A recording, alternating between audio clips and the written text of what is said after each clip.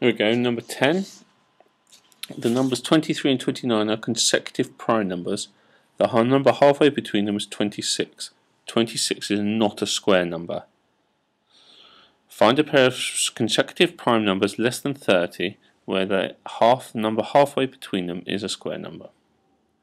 Okay, well the first thing to do then is if we find all the primes less than 30. 1 is definitely not a prime number. It's going to have two different numbers that go into it. Just 1 in itself, or they're the only numbers that go in. 1 in itself. 1 doesn't count because it only has itself that goes in.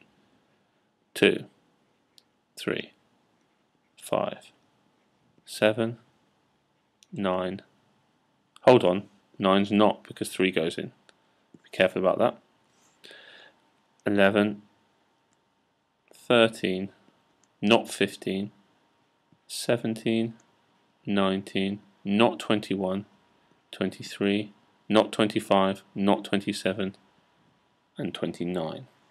Let's just remind ourselves of the squares as well. The square numbers are 1 times 1, 2 times 2, 3 times 3, 4 times 4, 5 times 5, and 6 times 6 is going to be too big. Now we need to find the numbers. We need to find any pair where between the prime numbers there's a square number. So we need to find any of these two that have a number between it. So we could have chosen 3 and 5. Okay, because consecutive means next.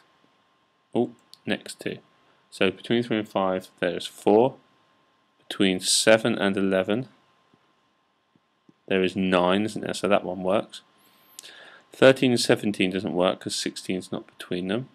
And between 23 and 29 doesn't work because it's closer to 23.